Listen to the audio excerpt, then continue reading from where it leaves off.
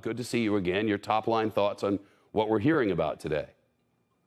Well, I think the most significant thing is that we now have a search warrant for the home of Donald Trump. And that isn't something that is done lightly. If you go back in the common law, the main focus of the protection of the warrant was to protect the papers and property of people, and the home is the center of all of that. So this is going right to the heart of what our criminal laws and the warrant requirement is designed to protect. This is not something they would think of doing with a former president, especially if they did not have incredibly significant indications of criminal conduct involved surrounding what's at issue. Now, I don't know anything about the specifics of what's in the warrant, but the very fact that they have now, in a sense, gone public, not in an open way, but by doing what they're doing, serving a warrant and searching the home of the former president, this is now utterly clear that this is an investigation focused significantly on Donald Trump. I have two new bits of reporting, Donald. It'll only take a second. Stay with me. The first comes from CNBC senior Washington correspondent Eamon Javers. He reached the Justice Department, and officials are offering, quote, no comment.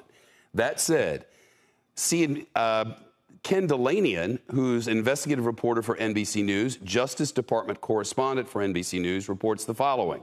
A person familiar with the matter tells NBC News that the FBI is not disputing that it carried out the search. We're efforting further confirmation. Again, that from Ken Delanian.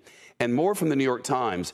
Jonathan Martin from the New York Times, correspondent known well here, says, as of this afternoon, senior White House officials found out about the FBI's Mar-a-Lago raid on Twitter and had no notice, per the source familiar. So the Justice Department is not pushing back on Donald Trump's general reporting that the FBI searched his home at Mar-a-Lago. I have no recollection of anything like this happening regarding any president or former president in my lifetime.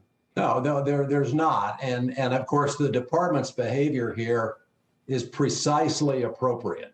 They're not pushing back. They're not commenting. They're not making any announcements. They haven't said a word, it sounds to me like, about this whole process. And that's exactly what they should be doing.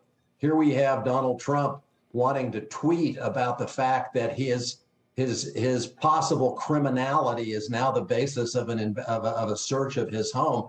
You can't stop him from doing that, but the department is playing it straight, and they're doing exactly what they should. And anybody who has been worried that Merrick Garland or that the Department of Justice is asleep at the switch ought to get over it right now, because they are on the job, and this is a very big deal.